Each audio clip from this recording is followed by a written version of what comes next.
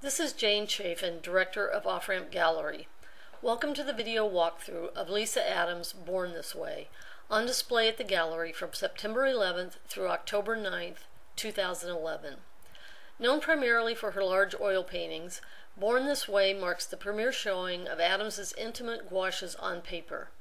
Each of the 16 never-before-seen paintings is a small gem, revealing the artist unplugged, as it were. Adams lets the fortuitous bleeds and drips of a water-based medium form abstract elements in her work, which in turn inform more deliberate representational images. Plants, flowers, and birds are juxtaposed with geometric shapes and fragments of an often scarred landscape, forming a tension between the natural, imaginary, and man-made worlds, all of which Adams seems to effortlessly inhabit.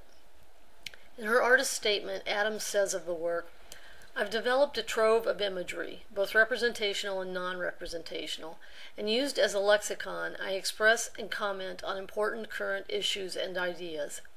My main focus is human interface with the natural world and my acceptance of things the way they are," meaning an attitude accepting of imperfections guiding light. Manipulating gouache is very different than manipulating oil paint, but more notable is the scale.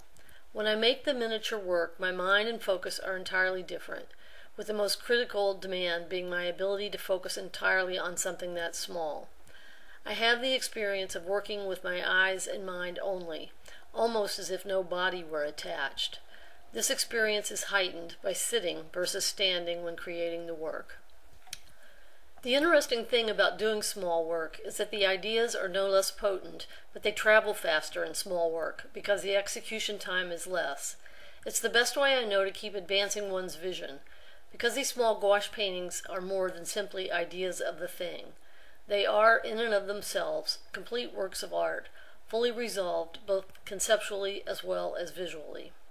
For more information, please go to www.offrampgallery.com.